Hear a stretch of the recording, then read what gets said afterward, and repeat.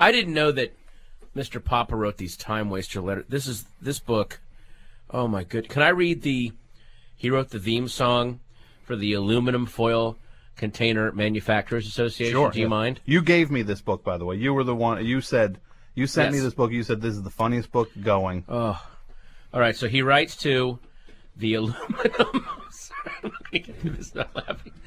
He writes a letter to the Aluminum Foil Container Manufacturers Association, and he says, I'm a poet. I need sponsoring. So he wants the organization to sponsor him. And he wrote a poem about the Aluminum Foil Container Manufacturers Association.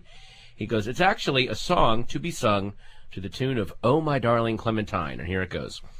Oh, my darling, oh, my darling, oh, my darling, tell the nation it's the Aluminum Foil Container Manufacturers Association.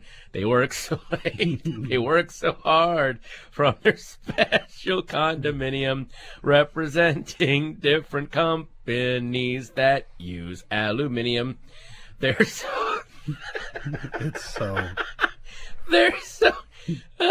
They're so friendly. They're so clever. They can make things with their hands, like little boxes made of metal, just to keep your rubber pants. So then here comes the final verse. Yeah. Like he's going to bring it home now. Yeah. So let's sing loud and let's sing proud for the AFCMA.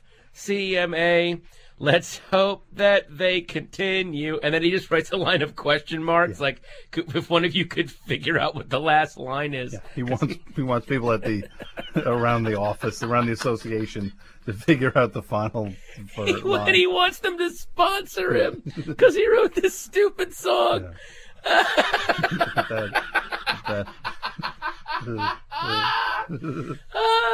Also, some of the responses he gets, like the people, without knowing it, they top him comedically. Yeah. Like he'll write this brilliant letter. The one about they wrote to this ball bearing association, and their son is collecting ball bearings, and it's clear that the son is mentally ill because he owns like 80,000 ball bearings, and it just filled the house with ball bearings.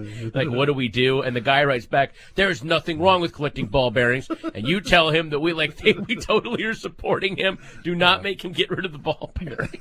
This guy's like having like the worst day of his life.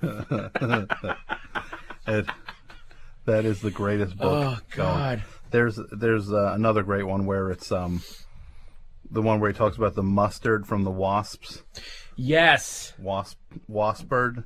Yeah, Waspbird. And he starts, and he just, to me, it's the funniest thing he does in it is the thing that is the funniest thing in any kind of comedy, where you just say like, "Hey, I wrote the like," you're just the presumptuousness where he's like, "Hey, we're going to do the labels for these things in 3 weeks. This is the quote I'd like to put on it from you. I eat Waspbird straight from the jar."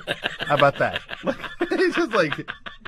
This is already happening. Yeah, exactly. Just sign on. Just say yes, and that's the quote that goes on this thing. And the guy writes back, your project sounds very interesting. Please do not associate us with it at all.